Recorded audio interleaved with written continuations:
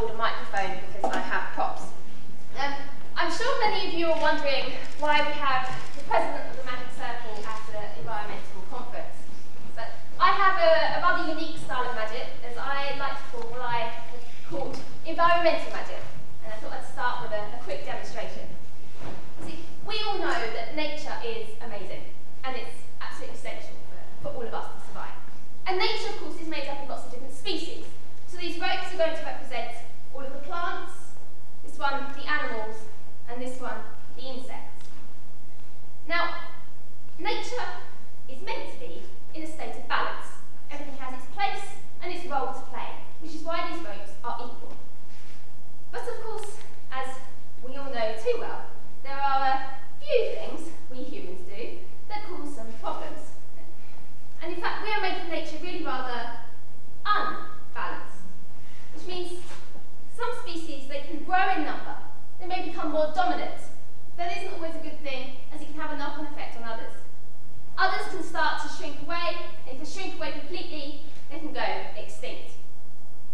And others aren't affected so much right now, but that doesn't mean to say that they won't be in the future. And that's why I use my magic, to spread the word about some of these problems, but more importantly, about what everyone can do to help. Because there are things that everyone can do that does make a difference. And maybe if we can spread the word enough and everyone works together, we may have a hope of restoring nature's balance. So all of our plants, all of our animals, and all of our insects are able to survive.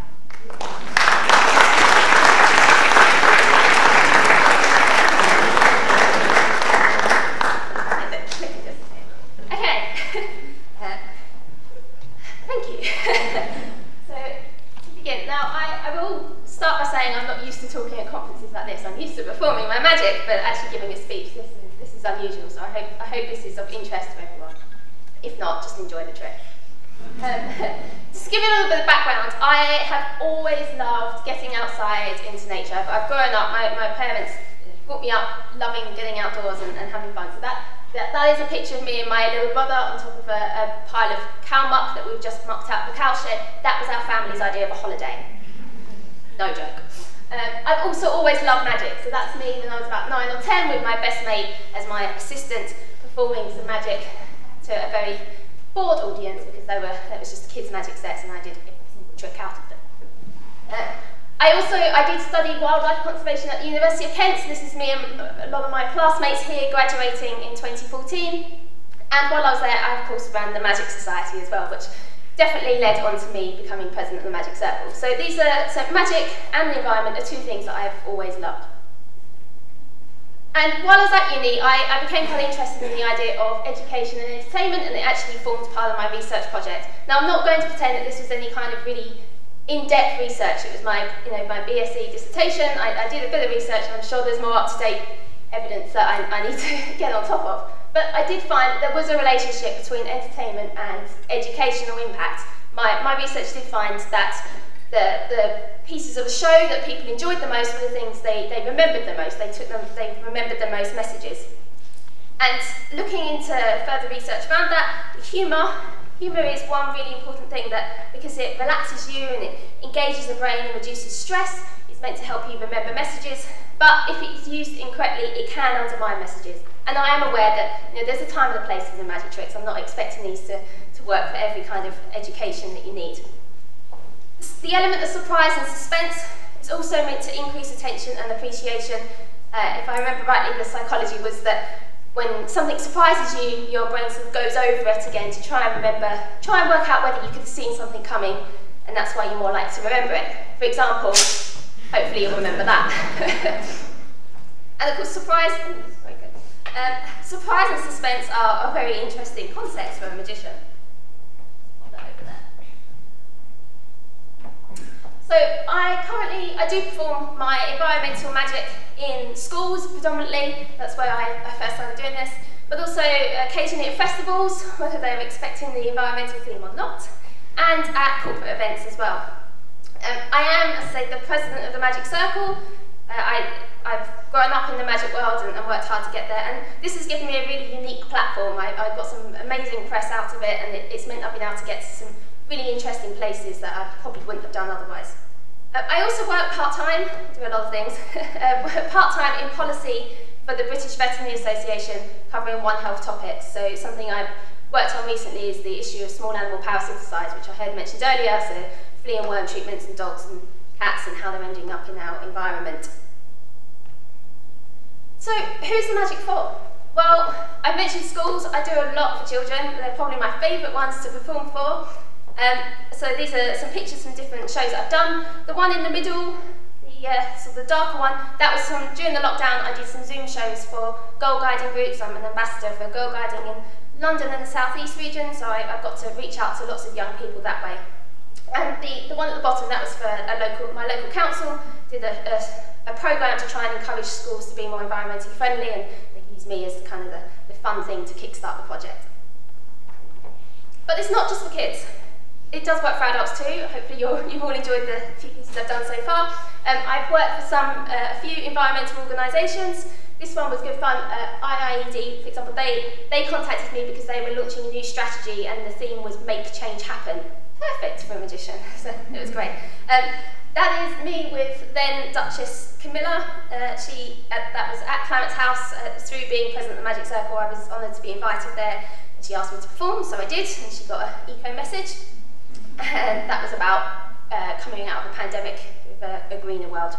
And that's me on stage at the Royal Festival Hall in front of, it was a conference for women, and I got to open the show with a couple of tricks as well, which is exciting. And it's just showing that I'm reaching audiences that maybe aren't expecting me to turn up and talk about climate change or protecting the planet, but that's what I do, so that's what they get.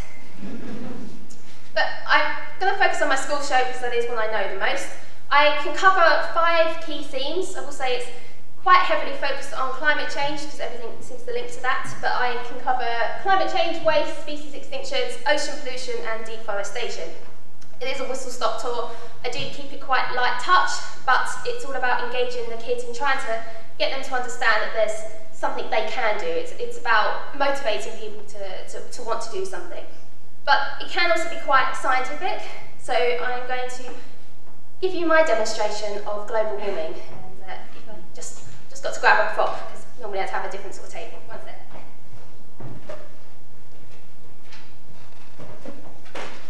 Okay.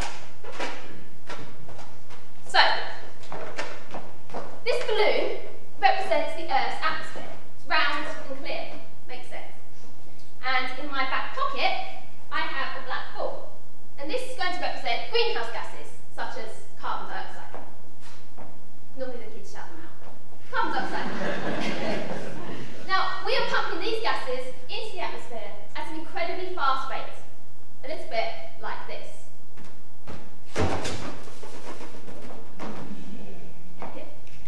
Oh, thank you. And of course, we do this when we burn fossil fuels, such as coal, oil and gas, in order to make electricity or to fuel our cars. There are other ways as well. Those are the main ones I focus on with the kids.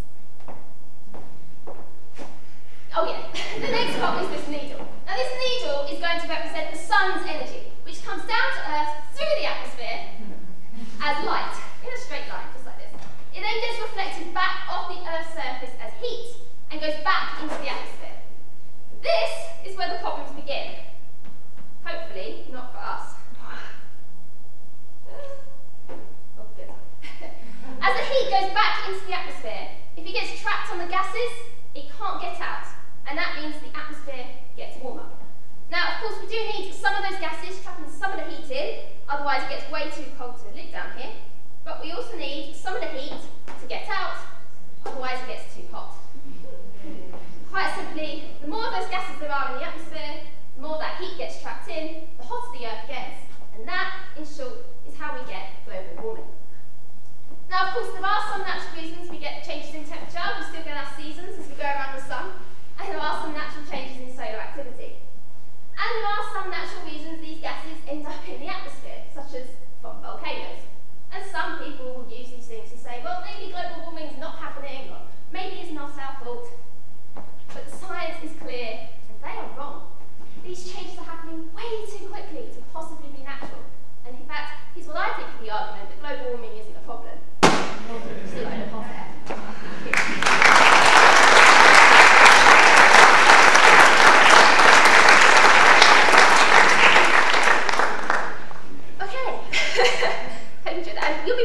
most kids do actually know what global warming is, which is always good to start off with. I then generally follow that up with some tricks talking about the issues that causes. So you can't talk about global warming and not produce fire. And I talk about different weather effects, so I talk about unpredictability, hence the snow. But I generally in my show, I'm trying to focus on positives as much as possible, because it's the fun part of the magic. I'm trying to get the kids to think about what they can do. So this bag is about lights. I talk about saving energy, turning off the light, and so we're adding up every little bit of energy they save adds up, fills up the bag, and makes a big difference. But I don't just do this for kids. So I also have a backup routine that I can do for other people, and here's one that you can all take part in. Oh, okay, it's a little bit on the side, but it'll work. So on here, as you can see, I have lots of different icons which represent things that you're probably aware are related to reducing our carbon footprint. We've got a light bulb. It's meant to be an energy-saving light bulb, thinking about energy-saving appliances. We've got a jumper there reminding us to put on more layers instead of turning up the heating. There's a tap, because of course saving water can save energy too. A pound sign, because how we spend our money and where we invest it is massively important. You get the idea. Now, I'd like everyone to take part in this, make it as efficient as possible.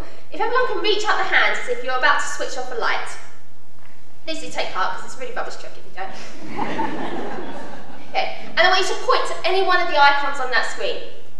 You're all going to be pointing to different ones. I don't want to know what you're pointing to. Everyone point to a different icon. Okay. Now I want you to move to the nearest pink recycling sign. This of course represents waste, because how we deal with our waste can make a big difference to global warming. Next, I want you to move to the nearest red footprint, and do make sure it's the nearest one to you, not someone else. The nearest red footprint. And the footprint of course represents that how we travel is important. Walking and cycling are the best ways to travel, and of course public transport is great if you can't use that. Finally, I want you to move to the nearest white light switch. You are effectively switching one off. And of course this represents turning off lights and other devices is a great way to save energy at home. And now that you're all pointing to a light switch, I want you to imagine flicking it, and let's see what we can do.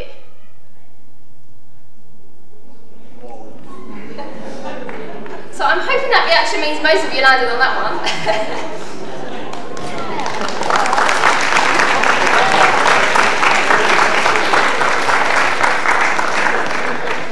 And in slightly cheesy magic fashion, I like to point out that individually our actions didn't seem that significant, but when we all make the same positive choices, it can feel really rather magical.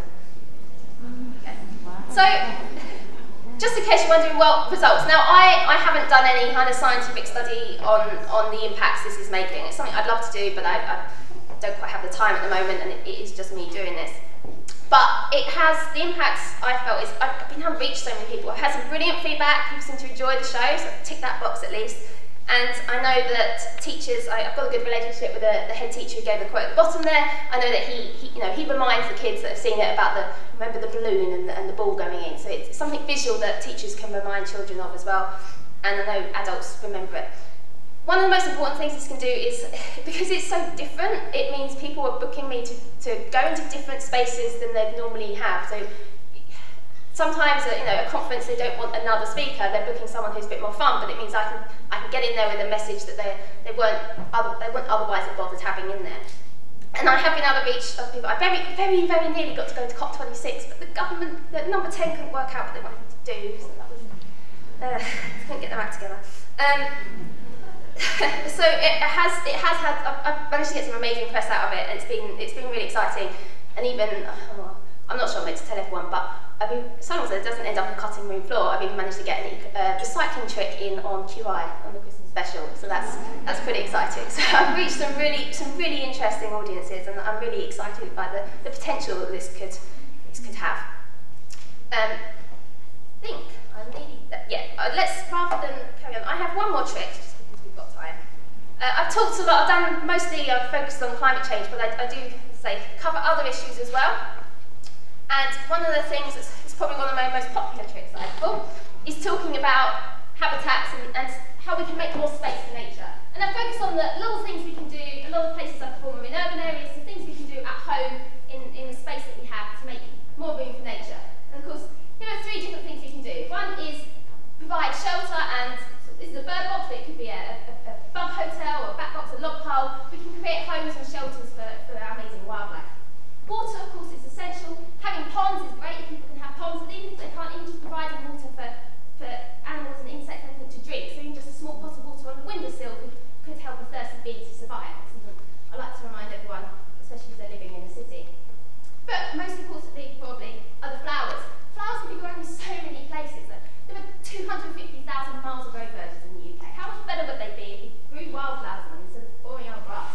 We can make so much more space. And to give us an idea of the space we can make in nature, on the back of this is a picture of my greenhouse. I've got a green roof, I've got a wisteria growing up walls and long grass, I've got window boxes full of wildflowers, around the back is a meadow and a pond and trees and all the things I couldn't be bothered to draw. Just imagine there. There are so many things we can do to make space for nature and wildlife. And if we only remember one thing, it's to grow flowers. They're so pretty and so amazing. And to help you remember, oh, hang on. Help us all remember that, here are some that I grew earlier.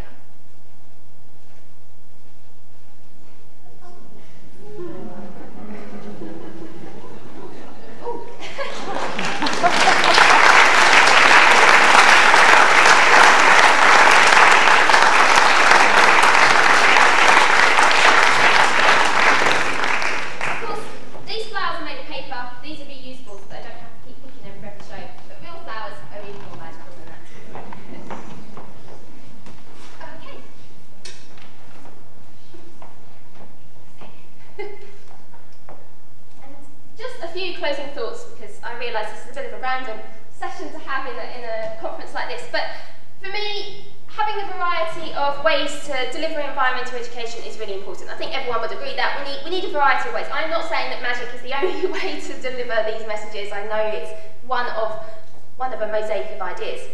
But magic can be a really powerful communications tool. I've seen it used in so many different ways. There are programs out there, life-changing programs, teaching kids with hemiplegia to, teaching physiotherapy through magic, because magic is so interesting and engaging to so many people that it's a way of getting messages and really life-changing training across. So magic can be a lot more powerful than many people realise. So niche that people forget about it. But in general, the arts can be really useful for reaching new audiences. Not just magic, all different performing arts and visual arts can be really useful tools. So do think about them when you're trying to get messages out, especially to the general public. And so I just really wanted to encourage everyone to really think outside the box when it comes to environmental education. And do get in touch if you do want an audition. I think that is all from me, but I am very happy to take questions. Thank you.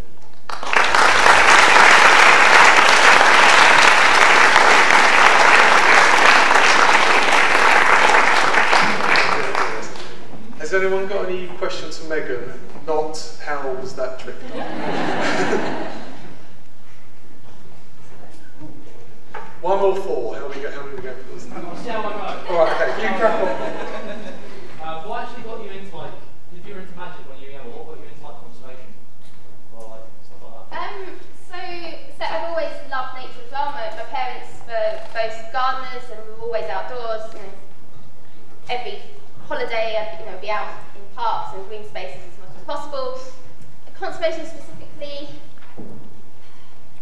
Okay, the honest answer, I initially wanted to be a vet. It's something I was interested in. But then when applying for universities, I changed my mind, started looking for other places, and yeah, conservation degrees just piqued my interest and sounded really interesting. That's the honest answer. At 18, I didn't really know what I wanted to do, but I knew I loved nature. I knew I wanted to do something that helped others and helped the world. And to me, I was going to go save the world. Not it's entirely realistic, but that was where it came from. And then it's obviously through knowing more about it and just being engaged with it, that interest has stayed. But I did slightly choose a uni because my friend said I could help set up magic shop. Sorry. I was really pleased I went there. So, from children from a young age, they've always got this childlike mind, and magic is such a big thing. And because of society, it's forced out of us as we grow old. So what's your advice on trying to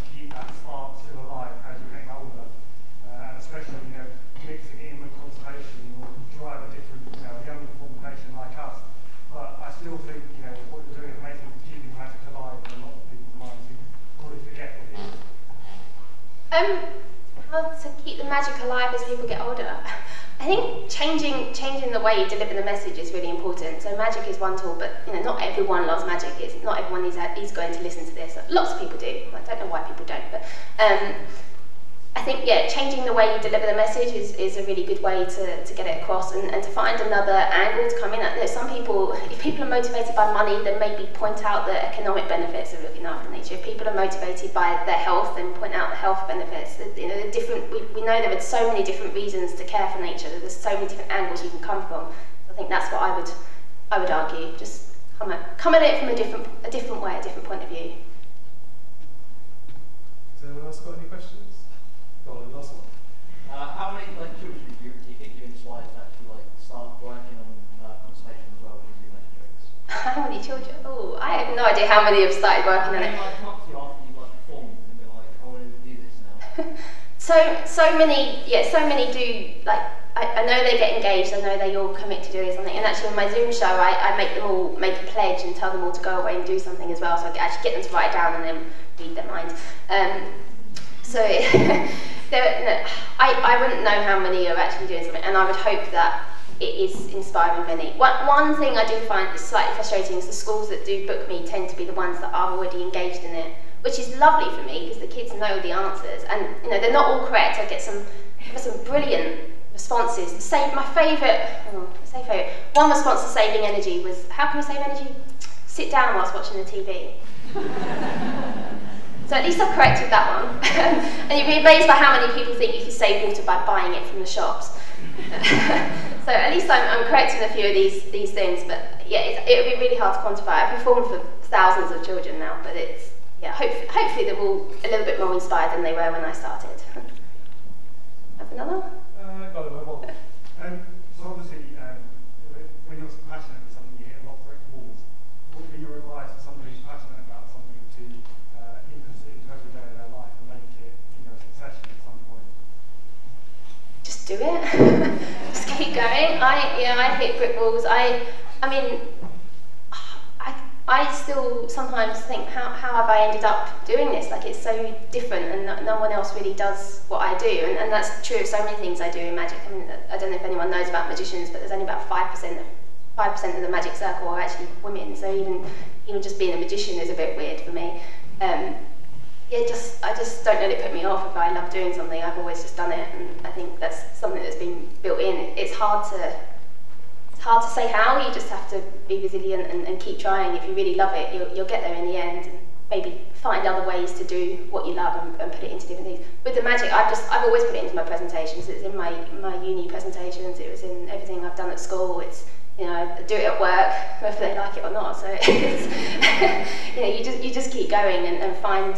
I'm really lucky to have found a workplace that's supportive of it, and are proud to have the president of the Magic Circle working for them. So, but if they weren't, I wouldn't have worked there. I'd have found somewhere else to go.